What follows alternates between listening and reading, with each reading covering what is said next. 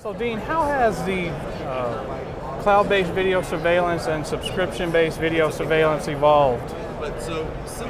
Well, my view is kind of from the view of, as president and CEO of Eagle Eye Networks, which does cloud-based video surveillance, and also as chairman of Brevo, which does the cloud-based video access control.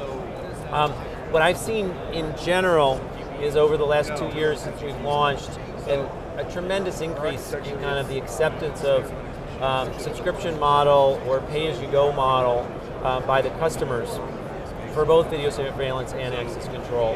And so we've seen a significant uptick in kind of the growth rate. The growth rate's a lot larger than it was 2 years ago.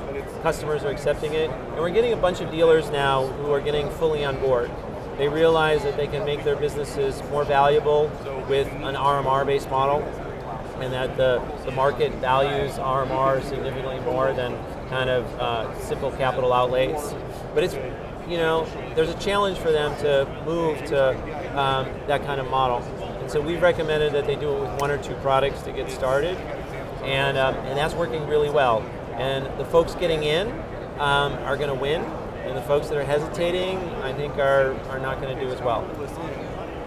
And Dean, what's your strategy moving forward in conjunction with Brevo? You've got cloud-based video covered, cloud-based access covered. Tell us, what your plans are moving forward, and as part of an effort to create a complete cloud-based security ecosystem. Yeah, well, so I'm a believer in cloud, and I think that we're seeing a huge shift. If you look at the IT departments, they've made this huge shift to AWS and Azure and other cloud-based solutions. Every IT department in the world is working pretty hard to get their footprint smaller and smaller and shrink their data centers.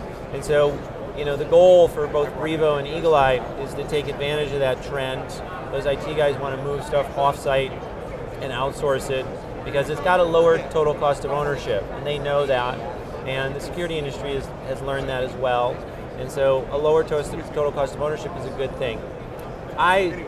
One of the big focuses that we've had at Brevo and Eagle Eye over the last year is integration, to make a cohesive system so that you can get access control with video, you can get video with access control, you can see who's going in and out, you have access to the events very easily and seamlessly, and to make the 2 products kind of cohesive and a really great partners with each other.